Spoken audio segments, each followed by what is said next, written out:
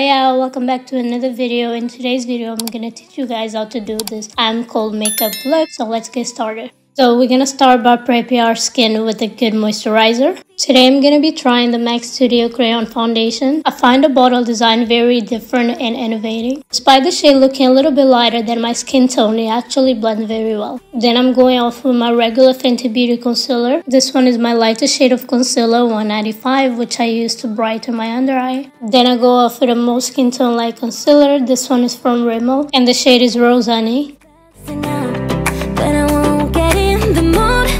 I'm avoiding every mistletoe until I know it's true love. To contour my face, I'm gonna be using the Be Perfect Shape Stick in the shade Espresso. On and on, boy. Santa, tell me if you're really there. And the most important part of this routine is the blush. I'm using two different ones, one for a brand called 17, and it's a cream blush on the shade 050.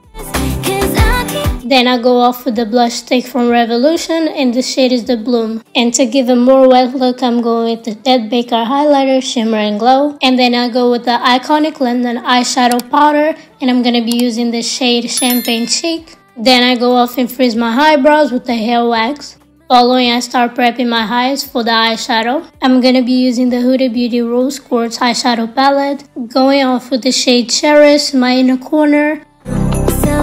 And then with the shade Self Love, I'm gonna add some shimmer in my inner corner and my outer corner as well. And for my eyebrows, I'm going with the Rimmel Eyebrow Pencil shade 004 Black and Brown. To clean it up my eyebrows, I'm just gonna go with the MAC Studio Foundation. And then reapply the eyeshadow on the shade Cherish. To set my face, I'm just gonna go with the Huda Beauty Banana Bread. Then I go off and I bake.